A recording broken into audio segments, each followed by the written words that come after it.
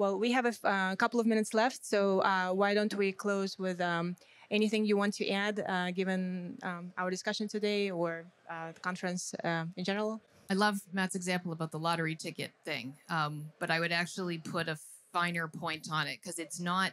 So yes, I'm sure you're right that if you ask it, what are the winning lottery numbers, it cannot answer that. The bigger problem is where it will answer a question and it should not. The action for all of us is the same as what Matt said. You know, asking very precise, specific questions is essential because the key thing here is that we need to disambiguate, right? You have to, because there are implicit assumptions in everything we do.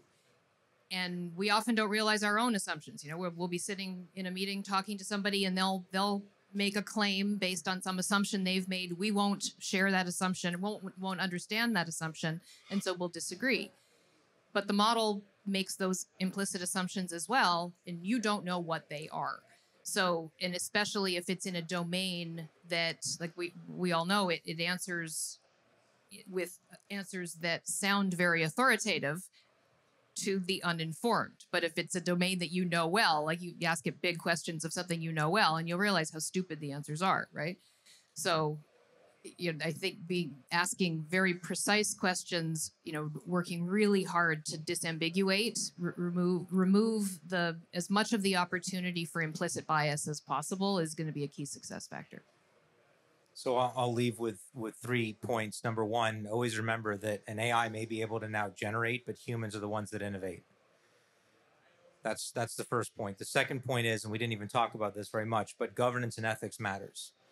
And there should be a governance and ethics board established in any organization that deploys AI to make sure that it doesn't answer questions that it shouldn't answer, and to make sure that it removes bias when bias should not be applied, and that it is providing the right types of answers. And then the third thing is make sure you have laser focused use cases and start small, because the cost will balloon if you try and boil the ocean. So governance and ethics, know your use cases to keep the costs down, and remember that humans will always be the ones that innovate. Thank you very much. That's the end of our panel. Thank you.